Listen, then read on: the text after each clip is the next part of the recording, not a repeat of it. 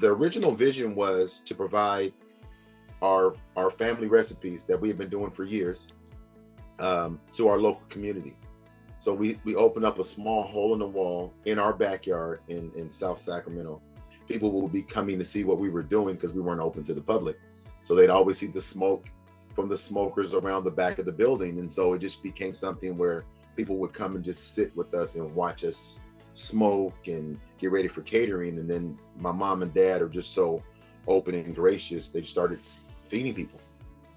And next thing you know, they started coming every time they saw smoke. So it was like a literal smoke signal. When smoke would come from behind the building, the community would come around. And so that's how it started.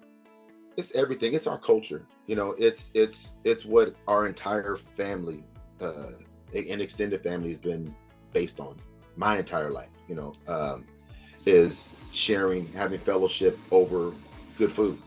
And so for us to share that with our local communities and with our customers, that's just everything to us. You know, you come into our restaurant and you feel, and we want people to feel like they're part of the family. So our culture is just based on, you know, how much we can, you know, connect with our customers, how much we can bring them into our Thomas Gary family. Our ribs, our brisket tri-tip are very popular.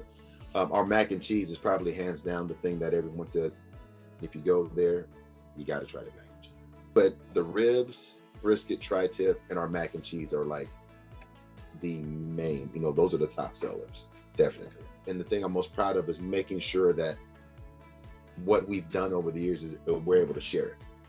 You know, my parents worked extremely hard with their careers and building the brand at the same time. And, you know, as they're getting up there in age, you know, it's not something they wanted to continue to do at that level, but it needed to be shared.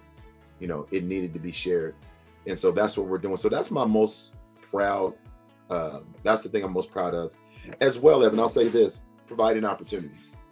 You know, trying to create as many opportunities of organic business growth so we can provide more growth opportunities for others.